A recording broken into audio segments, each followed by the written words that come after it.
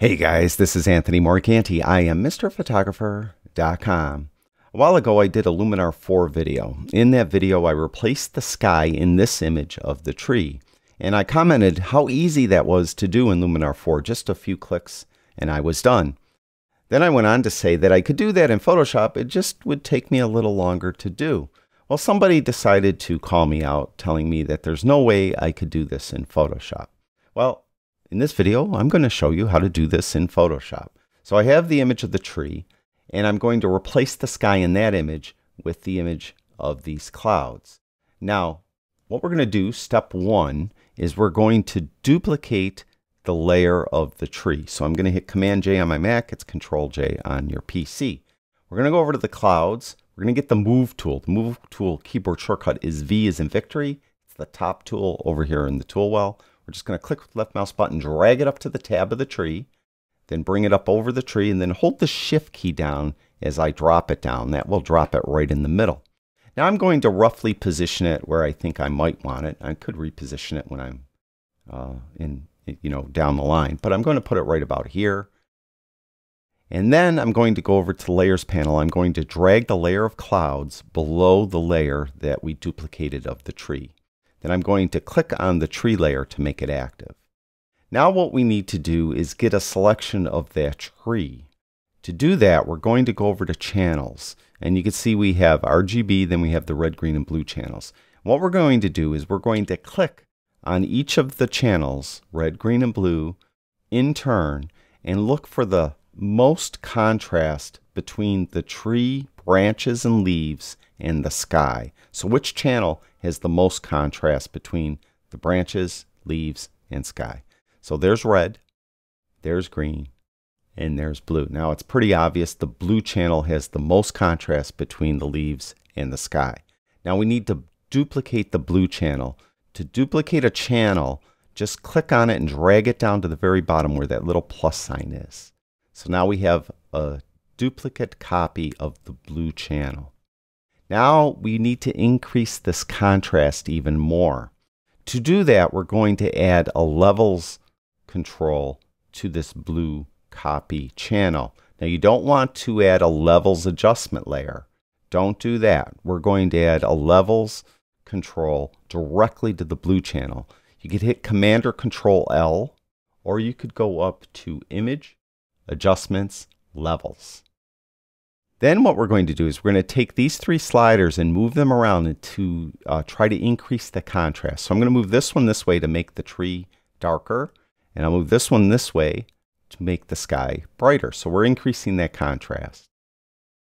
And that looks pretty good right there. And we're going to click OK. You know what? It doesn't look good. Let me go up a little more.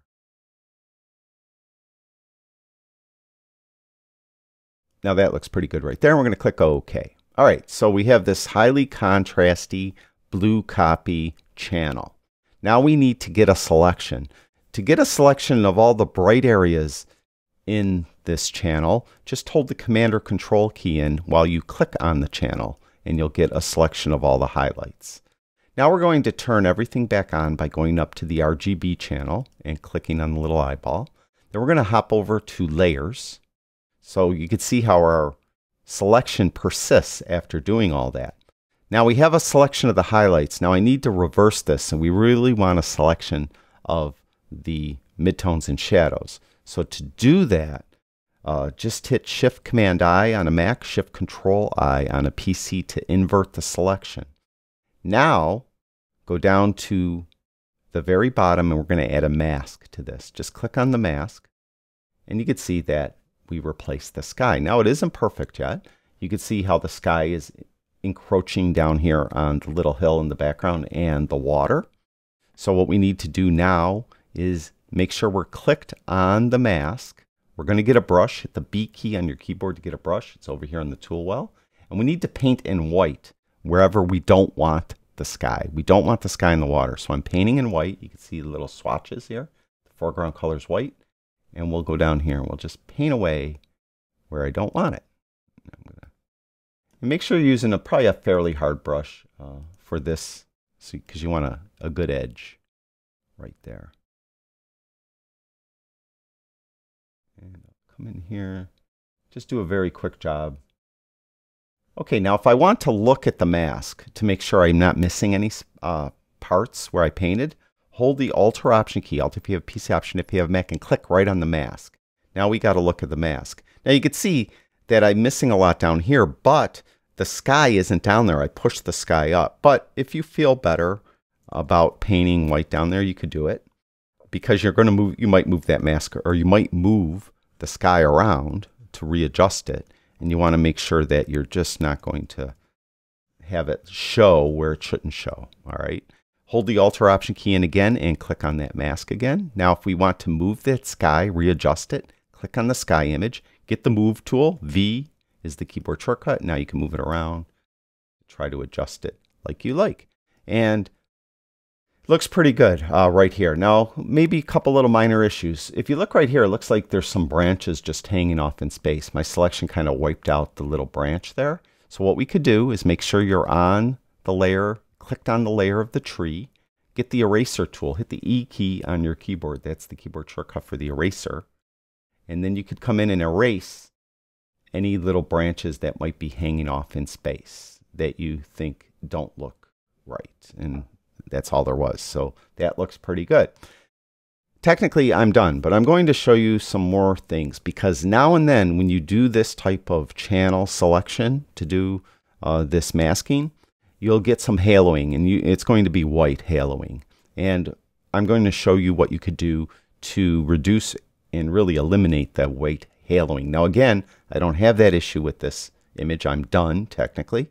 But to take care of the haloing, what you need to do is get your selection back.